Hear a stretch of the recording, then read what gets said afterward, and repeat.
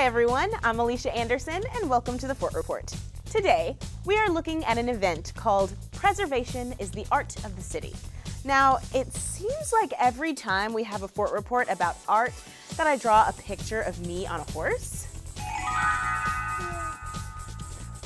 Well, I think it's time I drew something different.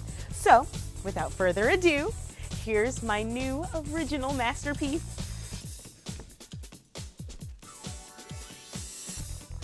It's a horse on me! Don't you love it? Oh.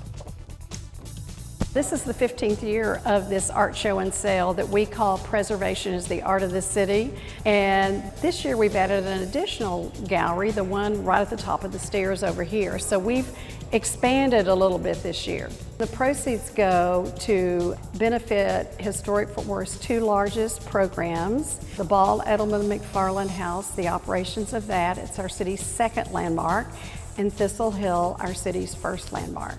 So buying art, what that really means is that buying art, you're really also helping a studio artist and you're helping us at Historic Fort Worth, a charity, to maintain and keep the doors open for those great house museums in Fort Worth, Texas.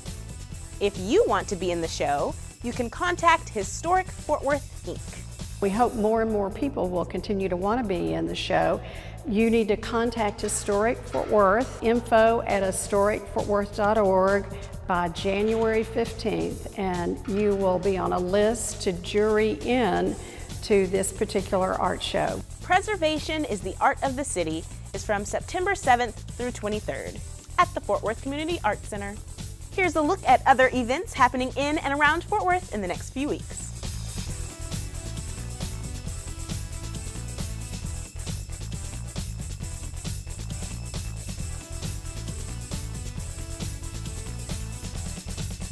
For a listing of more events and city meetings, you always can check the calendar at the city's website.